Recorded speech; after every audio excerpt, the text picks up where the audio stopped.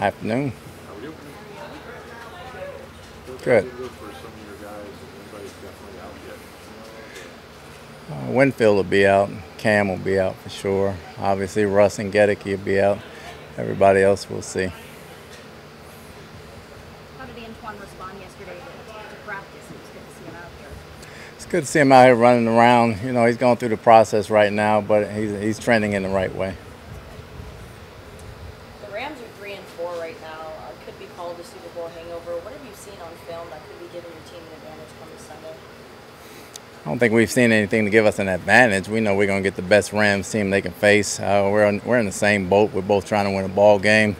They still got all their star players and high production, obviously, so it's going to be a battle. Is there a sense with the NFC, it seems like it's still kind of wide open, and that the teams that were perceived as the powers going in, and the Packers, the Rams, and you guys haven't had the same start? Does that change things at all when so much is still in flux with the best teams and being in the middle of the pack, if you will? No, we don't look at it like that. We look at it as wide open. We look at it as us just trying to win a ball game and try to get on the roll, and we'll let everything else shake out at the end. Is the pressure of winning starting to feel overwhelming for your team right now? Pressure of winning comes every week, every game. Whether you win them all or lose them all, you want the pressure of winning every week. That's what the job is.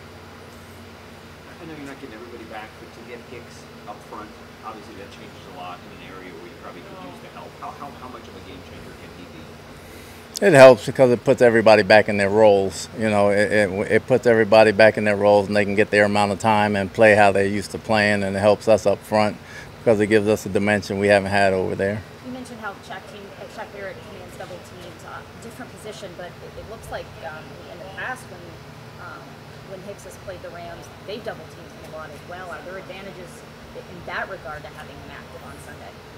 Well, I'm not sure yet because it's our first time having him. I think we play a different scheme than what he's played in, so we'll have to see how it shakes out. Just your thoughts on how your team, obviously coming off a really tough loss this past week and having a few days off, how they came together and kind of regrouped this week?